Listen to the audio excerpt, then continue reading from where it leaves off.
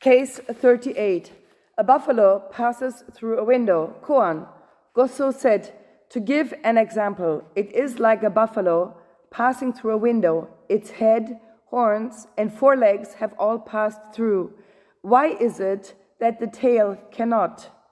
Mumon's commentary: if you can penetrate to the point of this koan, open your Zen eye to it and give a turning word to it, you will then be able to repay the 4 obligations above and help the 3 existences below. If you still cannot do so, work with the tail single-heartedly until you can really grasp it as your own. Mumon's poem: if it passes through, it falls into a ditch. If it turns back, it is destroyed. This tiny tail, how extremely marvelous. Here we have Goso Hoen Zenji appearing. The teacher of the 6th patriarch was Goso Gunin Zenji. He lived in the same mountain as Goso Hoen Zenji. Since they both lived in the same mountains, they are both called Goso, but there is the Goso Gunin Zenji, who is the teacher of the 6th patriarch, and the one appearing here is Goso Hoen Zenji. In Old China, the actual name of a person would not be used to call them. In China, there was an emperor ruling, and if you were to call this emperor by his name, it was a crime, while he did have a name. The same then was adapted for Zen masters. His name here was Hoan, but rather to call him by this name, he was called by the mountain he lived in, or they were called by the name of the area or the name of the city where they lived. As Joshu also was called Joshu, while his actual name was Jushin, he was called Joshu, the name of the town where he lived. So here we have Goso Hoen Zenji appearing, who was the teacher of Engo Kokugon Zenji, who edited the Blue Cliff Records. Goso Hoen Zenji lived until the age of 48 as a layperson in society. He was studying and practicing precisely while living a layperson life. Thus he knew the problems of society well. He knew how Zen masters were looked at by people in society, and that they were often seen not as truly being concerned to bring liberation to all. And this, being aware of this, that from there he developed his own style of training, and that was right to the point. When he then became a teacher, he took his experience of living in society and was pointing out that each person can realize their bright mind. Thus he was teaching in a very straightforward way. Goso Hoen Zenji had his focus on this when he became a teacher, reflecting upon how a true teacher should act. He made up his own koans so that he would be certain to bring all of his students to the experience of awakening. There are, even in the Mumon alone, 3 of his koans. The one of Seijo's soul being separated is created by him. Then the koan we have here of the ox passing through the window, and the koan of Shaka and Miraku encountering. He would not let his students pass any of these 3 koans unless they had broken through. Here we have the koan about the ox passing through the window, but the tail does not manage to pass through the window. He would use this koan to corner his students so that they ended up in a place where they could not say a single word anymore, having lost their body, having lost all awareness, until they are so cornered that they could only become life itself, and then they would be able to break through. He did not allow for half-hearted zazen. As long as you were sitting, you needed to sit to the degree that you could forget your body, forget heaven and earth, that only mind completely melted into oneness with the universe. no awareness of oneself left whatsoever. This kind of guidance is indeed needed. Nowadays, Zen left 1,700 koans behind their old tools to bring us to awakening to our true base of mind. Even among Buddhist teachings, Zen is taking a special approach. So all this gathered data needs to be completely cut off, and for that we have 1,700 koans.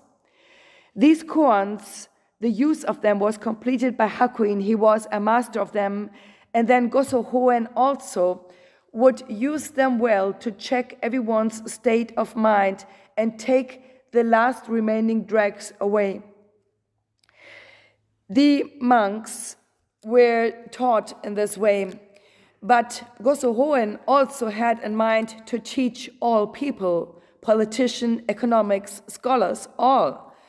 And he knew well that easily scholars would fool scholars, politicians would fool politicians, and he knew well, after having lived in society for so long, how to resolve these issues and how to truly liberate also people in society.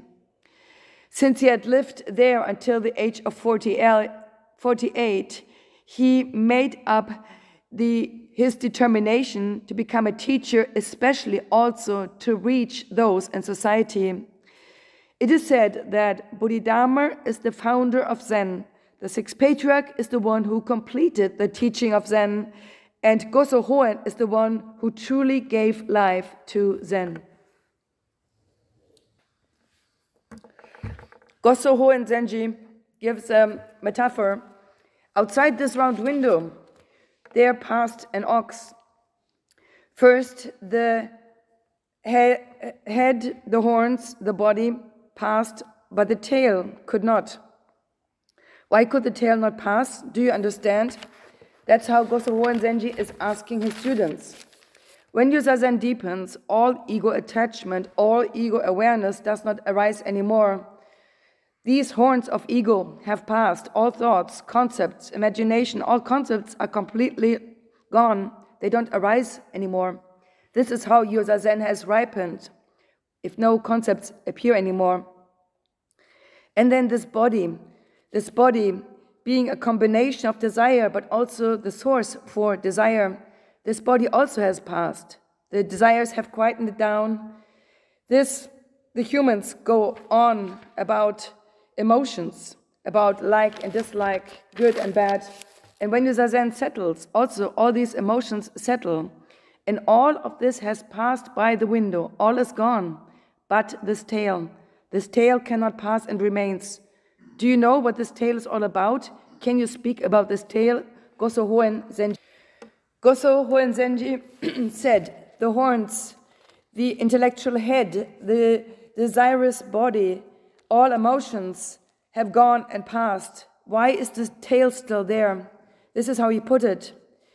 Religions at times, if we are not careful, can get you caught on the idea of God and heaven, ignoring the actual problems of society. So even if there is awakening, then that vow to liberate others does not arise, so society is left behind. Goso Hoen Zenji, knowing well about the problems and worries of people in society, and that there is hardly any religious leader around who cares about liberating society, from that very position he is speaking here. What is important here is, if you don't put your life on the line, you cannot liberate others. We say to liberate society, but if you approach this from your intellect, from desire, from emotion, all that is a big mistake. Society needs to be seen from a quiet state of mind, and that is what Goso Hoen is teaching with this koan. He speaks to his monk and says, put your life on the line, give your whole being, give your whole life, or else you cannot liberate society. So why does the tail not pass? To do zazen is not about fighting with our body, our emotions, or our intellect. We need to liberate ourselves from our ego, from our ideas, from concepts, desires, and emotions.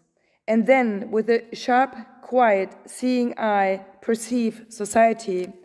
Or else we will again create further trouble and confusion for people and society, just as politicians are doing, ignoring the needs of the common people. We need to let go of all of this and not leave the slightest bit behind. No idea whatsoever can be left behind. For this, we are doing Zazen so that we can see the actual situation there is in society and then bring forth that deep wisdom as to how to resolve it. As Rinzai said, abiding nowhere, awakened mind arises. This pure mind has no ego attachment, has no emotion, has no concepts. This source of mind needs to be tasted, and then we can perceive it straight on in our eyes as seeing, in our ears as hearing, in our nose, mouth, and body as sensing straight on. Our hands hold, our feet walk. The eye, free from an idea, then can see clearly. The ears, free from concepts, can truly hear the sounds of pain. The nose smelling, the mouth tasting just as is. This teaching can only be experienced through our own experience. Our hands are for the working, for liberation of others. We do not walk and move our feet for ourselves, but for all of society. And to realize this huge functioning, for that we do Zazen. Zazen is not the point, but Zazen brings forth that wisdom from within.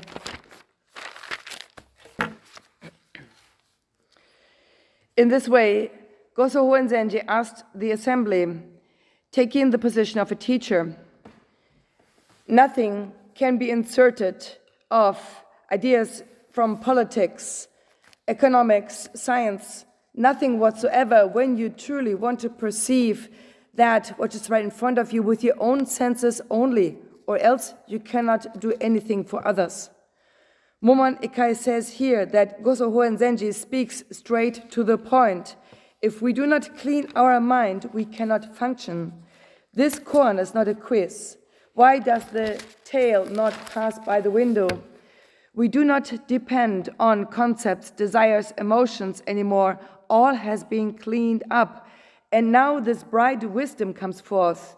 Not the slightest bit of ego is being inserted. For this, then, from there, then, true functioning in society is possible. Some are able to resolve their problems, others still carry them around with them, but they need to be cut from the very source from where they arise. We need to look at this clearly and sharply. We all have ego and ideas easily mixed in. We need to clean them all up and then straighten our pine and stretch up to the heavens, filling our 360 small bones, our 84,000 hair pores, from the top of our head to the bottom of our feet with this bright, cleaning energy. All needs to become this mu. All knowledge then is let go of by using this mu. All desires are being let go of with this mu. All emotions are being let go of with this mu. That is how we need to experience it. Goso Hoenzenji is being approved of here by Mumon Ikai. It is not so that not the slightest idea is left whatsoever. This does not work if we think about yesterday or today. We need to do this practice for a week, a month, a year, and then it can ripen to that degree where this mu can cut everything off completely. And this is that experience that is being described by an ancient master. O great, all-embracing mind, it is impossible to measure the height of the heavens, yet the mind is above the heavens. It is impossible to measure the thickness of the earth, yet the mind is below the earth. The sun and the moon shine with great radiance, yet the mind is the source of that radiance. Within the mind, the 4 seasons deepen in their sequence. Within the mind, the sun and the moon move. Oh, great, all-embracing mind. We need to clean up all. No ego perception can be left whatsoever. Returning to our pure mind in the seeing and the hearing, in the smelling and the tasting and the feeling. And then from there, our mind can function through these purified senses. And this is not just a simple tale, but this tale then can sharply perceive the world as it is.